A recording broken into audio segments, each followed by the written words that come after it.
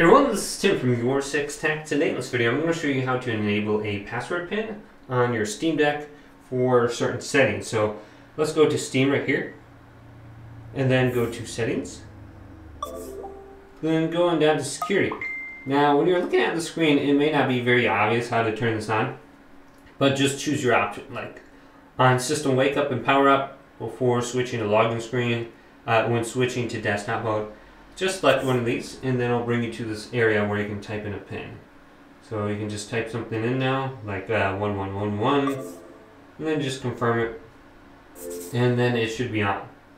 Now I believe you can just disable it at any point in time or reset your PIN. So we can just disable it now, and then there's no PIN on anymore. So just come to the screen, easy to set, and then just turn it off if you don't want it on anymore.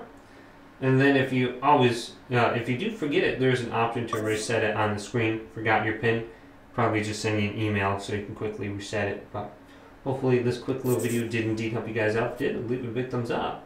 And subscribe to my channel down below for more checkout videos coming up next on YourSixTech.